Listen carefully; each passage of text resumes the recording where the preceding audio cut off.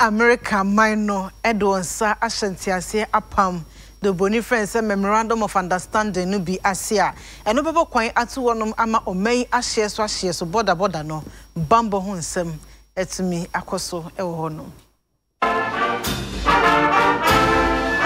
Ewiase aye hu ene nipa bonfo adoso enti enamso amagana aban ene America aban ne ede omonsa ahye entiase apam bi ase atremopo a etai akire nyina ene se bambo ho nsem ebetimi akonkan ewo sa aman emienu entem na ewo sa adwumadie ase anamrehye bedwamu tia mepeni Professor Mike Okwe ede tudwa se bambo ho entiase apam yi a empenifo ede omonsa ehya de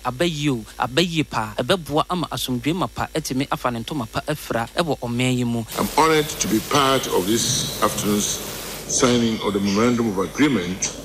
on Integrated Border Management and the launch of the 2019 Africa Security and Safety Awards Conference and Expo. Since August 2014, when at the U.S. Africa Leadership Summit,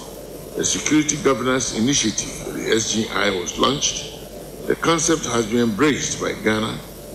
and our fellow nominated countries, namely Kenya, Nigeria, Niger, Mali, and Tunisia, to help establish a partnership that will enhance security governance and help to promote security and trade within our sub-region, continent, and in fact the globe as a whole. At the signing of the Joint Country Action Plan,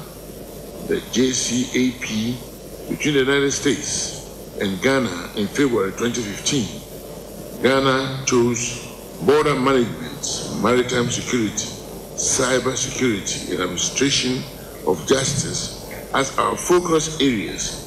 We have enjoyed the working relationship and great commitment shown towards the attainment of the goals set out in the plan. I want to express our gratitude to our American partners for guiding us thus far. It is our firm belief when our borders are secure, good governance and jobs will be available for the growing numbers of educated youth, our country and the world at large, and this will become a safer place for us all to live in. Yako Ghana mrashe bedwem na mrashe bedwem ye wo ad hoc working committee wo mo juma pa se